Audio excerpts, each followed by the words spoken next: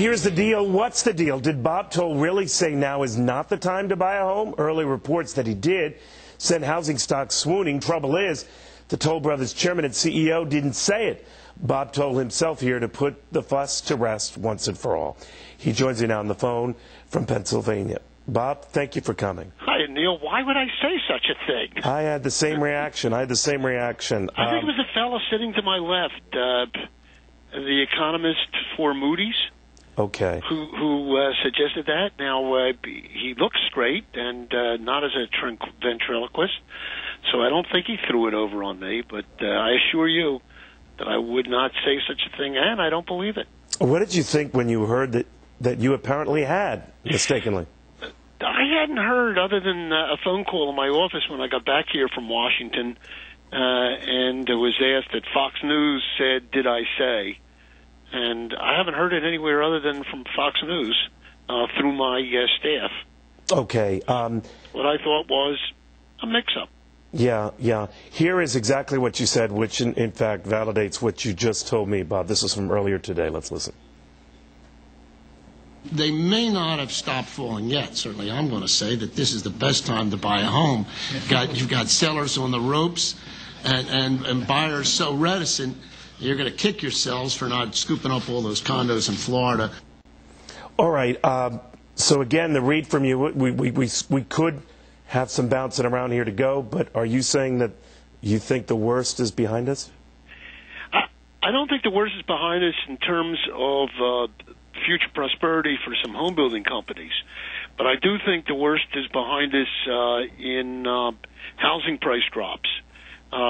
It's almost impossible to pick the bottom, just as it is to pick the top, and the best traders and investors don't try and do that. They wait for what seems to be obvious down periods and obvious up periods and trade on those highs and lows. And it would seem to me that you've taken an awful lot of juice out of the market.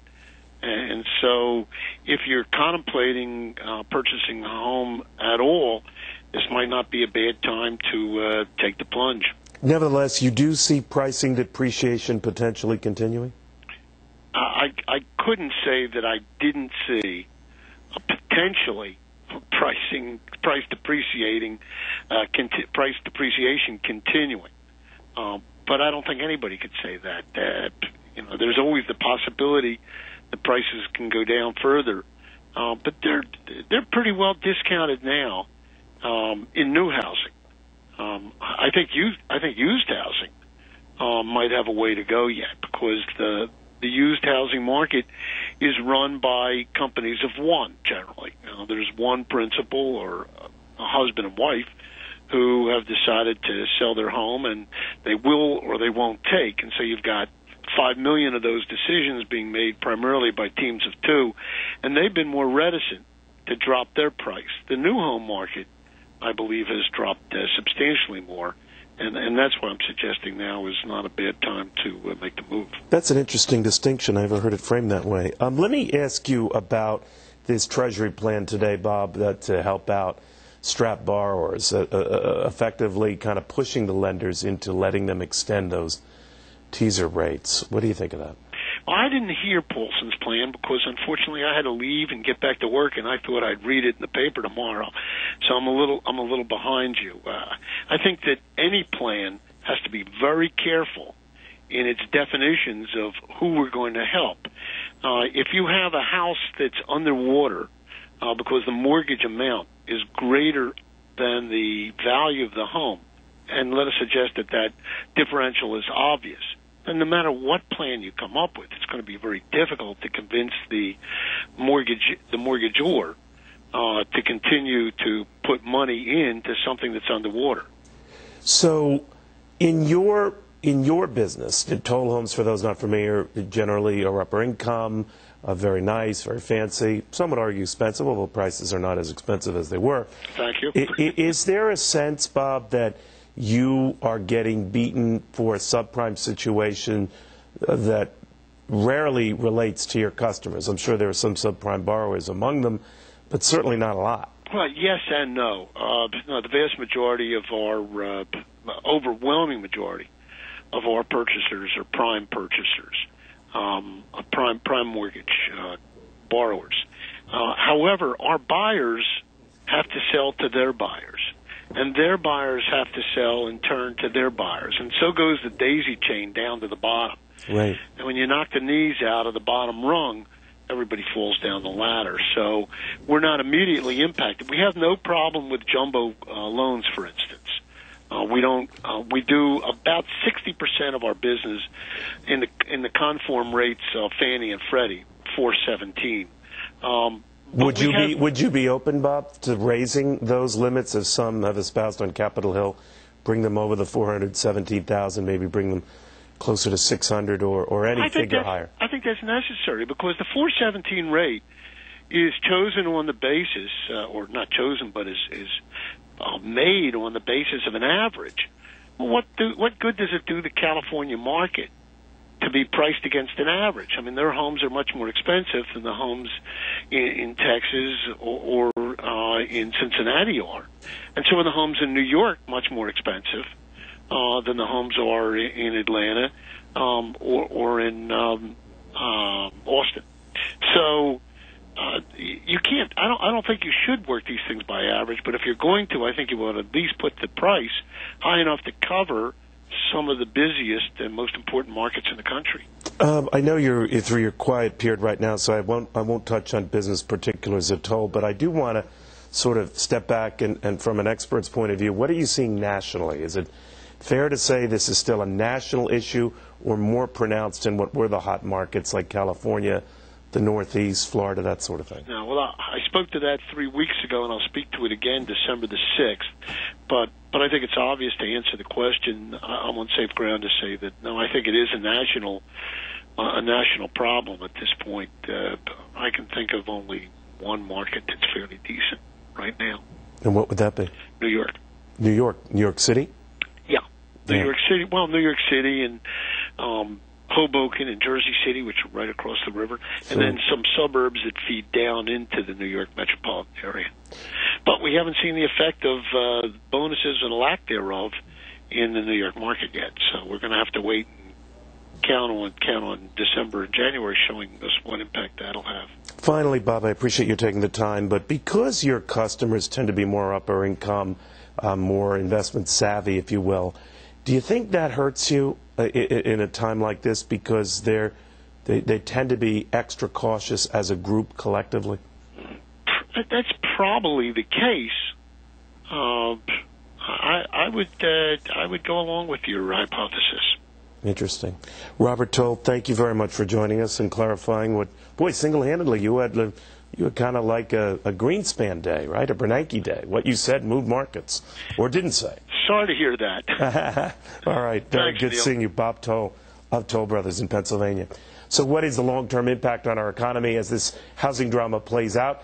Let's bring in Jonathan Honig and Tracy Burns and crash-proof author Peter Schiff. Peter, Bob Toll seems to be saying, it could get a little worse, but I don't want to put words in his mouth. Not necessarily a lot worse. Well, you argue a lot worse. Well, I mean, first of all, Bob Toll, look at his position. They've got a lot of inventory. They want to get rid of it. I mean, it doesn't make any sense for him to be out there telling people not to buy his products. But from my perspective, everybody now will agree that loaning money to people who can't pay you back, who have no down payments, who lie about their income, who rely on teaser rates, that all this stuff is not a good idea. And so these lax lending standards are coming to an end. But the problem is they produce these artificially high home prices. And so we can't go back to traditional prudent lending standards without going back to traditional pricing. And real estate prices around the country are still much too high. Homes are unaffordable using traditional financing, so prices have to go down. They have to come down a lot. How much is a lot? Well, in a lot of these bubble areas, like down in Florida and California and the Northeast, prices are going to go down by 40–50%. Even from here? Well, the new home prices have come down somewhat, but still the existing homes, the big inventory of homes that are on the market, are still only down maybe 5 or 6% from peak prices. And and he mentioned, Bob Toll mentioned about the chain. The reason that people were able to buy these expensive homes is because they could sell their home to a subprime buyer who was able to pay an inflated price. But once you take that away, then people don't have the down payments to buy a new home because nobody in this country has any savings anymore. What do you think of that, Tracy, that there could be much further way to go? Well, to his point, and I try very hard not to agree with Peter on most things, but the prices do have to come back down to mean. And then generally from mean, we're going to have to dip a little bit more if you believe in the whole notion of peaks and valleys. So we haven't even hit our valley yet. So yes, they will come down. But I think that how much is down to you? Well, definitely more than what we've seen thus far. 5-6% is probably not enough. It needs to come down more than that. Okay, Jonathan, now Peter was saying in some hot markets still another 40% plus to go. What do you say?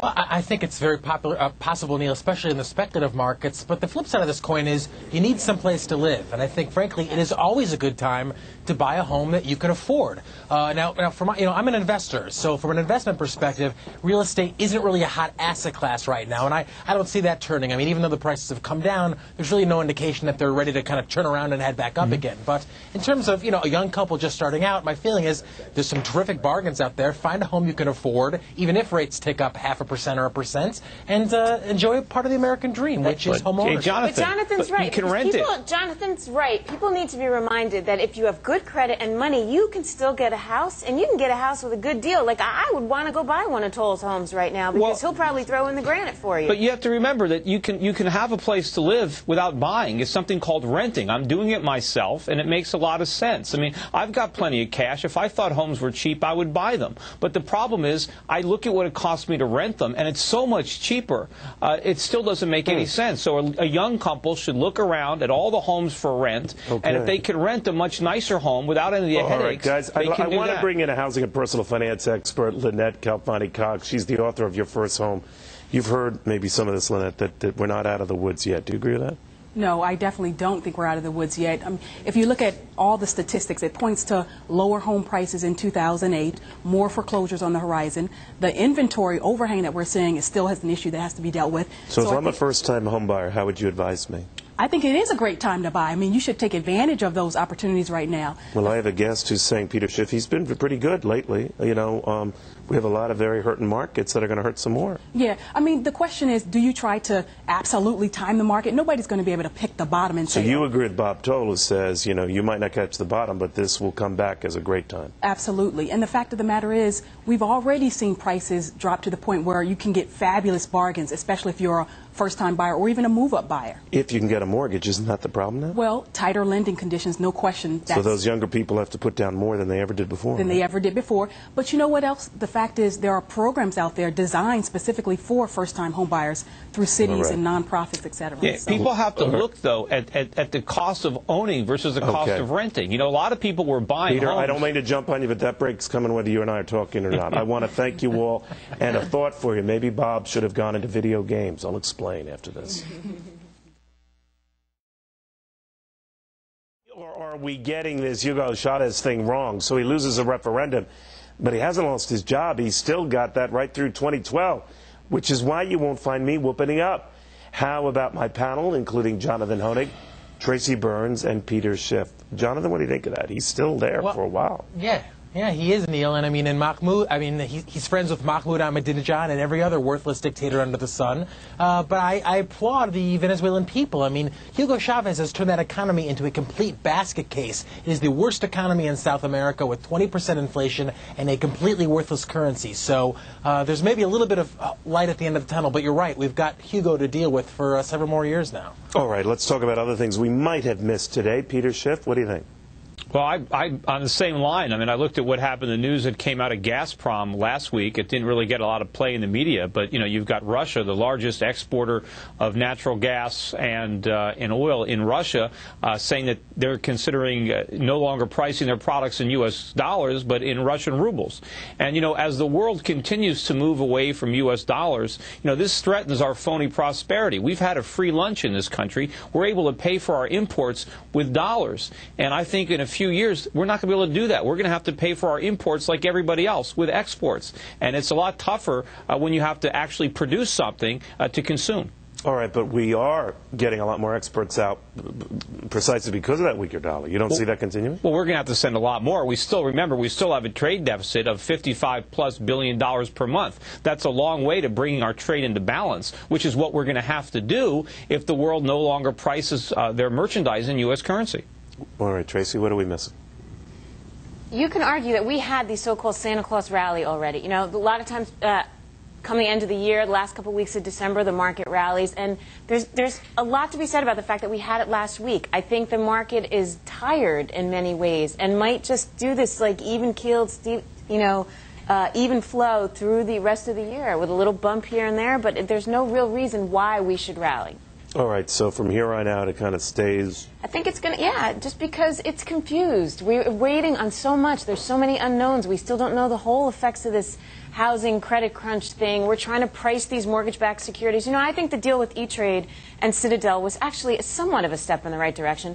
Granted, 27 cents on the dollar isn't all that, but it's something. Citadel offered to buy E-Trade's mortgage-backed securities for 27 cents, basically, a piece. Citadel took a chunk out of that big hedge fund, demand that the CEO resign. He did.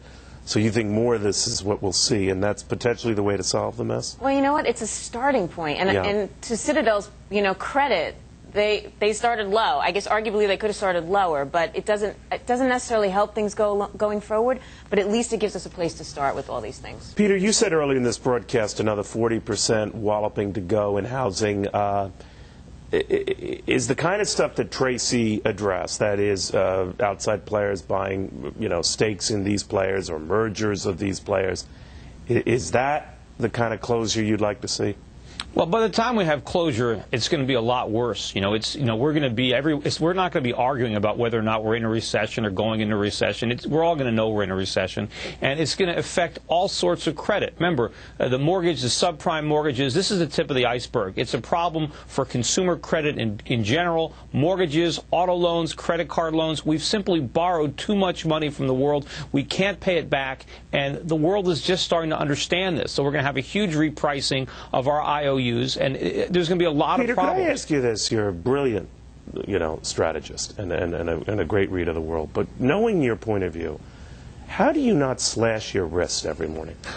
Well, first of all, I've been able to help my clients profit a lot from my perspective. So, when they're around you, they just say, look, just because I know that there's problems, it doesn't mean I'm going to resign myself to do nothing about it. At least I'm going to help people prepare for what's happening, so it's not going to come as a surprise. Party, do people avoid you, or do they say, Peter, he's smart? Well, you assume I got nothing to talk about at a cocktail party but economics. Absolutely not. I'm not assuming any such thing. Yeah, well, next time you have one, I'd assume that. Jonathan might assume that. Well, next time you have one, invite me. We'll see what happens. That would be a party-hardy crowd. Just make sure to invite Jonathan too. There we go. That would be a party. Jonathan, what do we miss, my friend?